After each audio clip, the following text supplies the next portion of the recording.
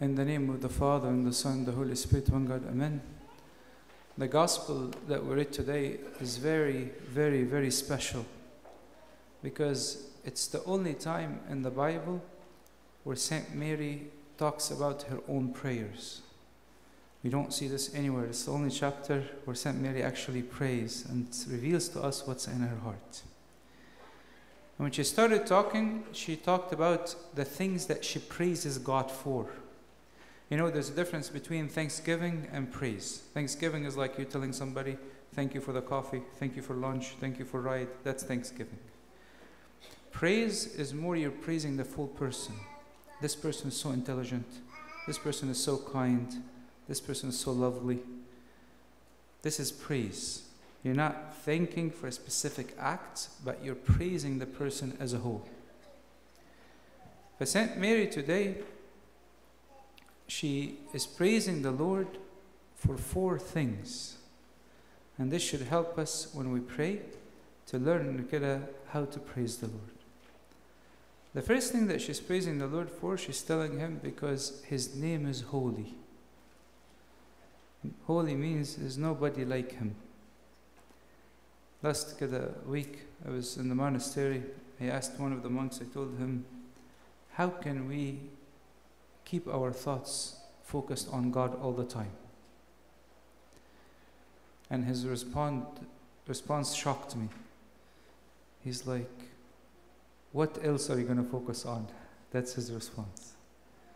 What else in this world is worthy for you to focus on beside God? He said, focusing on God is natural. That's normal. God is holy. The first thing that our beloved Mother Saint Mary praised God for, because He is holy. The second thing that she praised Him for, she said, because His mercy is from generation to generation. I was reading yesterday one of the life of the Western saints, and she said something beautiful. She said, I cannot live without God. But also I feel, even though God is fully sufficient, He would not be happy without me. Mercy. How can we as human, God put these feelings inside of us? God's mercy extends to even the breath we take, the good thoughts we have, the ability to do goodwill. His mercy has come from generation to generation. Mercy itself is a whole new topic, but it's one of the things that we need to praise God for.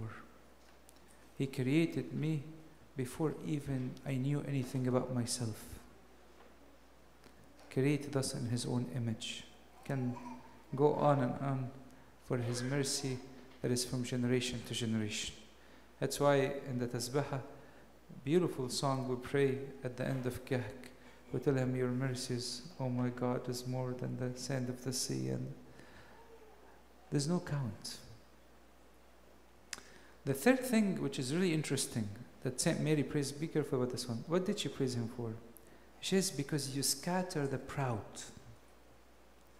and bring down princes. It's a very interesting praise. I think it's really important to understand that pride hits all of us. Remember one time I was talking to a monk a few years ago, and he told me pride dies in the tomb. Pride when you die. Stuff. Like this was a very seasoned monk who lived in the monastery for a long time. But what St. Mary is praising God for is that not that He brought, prideful people down, maybe, but also every expectation of human pride, God, for His own children, He brings it down. So that we can learn how to be humble. Imagine in your life the greatest things to praise God for. God, that you humbled me.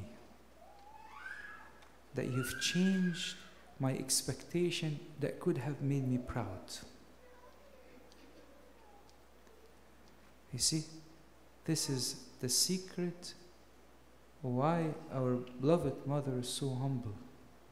Because she saw every time the Lord breaks a wall of pride is an opportunity for praise.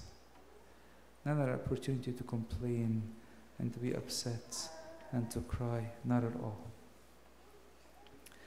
The last thing that our beloved mother praises the Lord for, she said, because He feeds the hungry. He feeds the hungry. I was reading to a life of a beautiful Western saint. She was married, she had children, she had grandchildren. When she was beautiful, so many people wanted to marry her, but she picked a guy whom she felt he's God-fearing. But then she told him, I'll marry you under one condition. But I told her, what is this condition? She told him that you would allow me to take communion every day in my life. So he would allow her to go to church every morning to take communion. I told her, sure, they agreed. So she even said in her own diary that even he would sit in the morning with the children so she can go and have communion. This beautiful woman who was hungry for God, eventually in her 40s, after her husband died, the Lord used to come to her and talk to her regularly because she was hungry for God.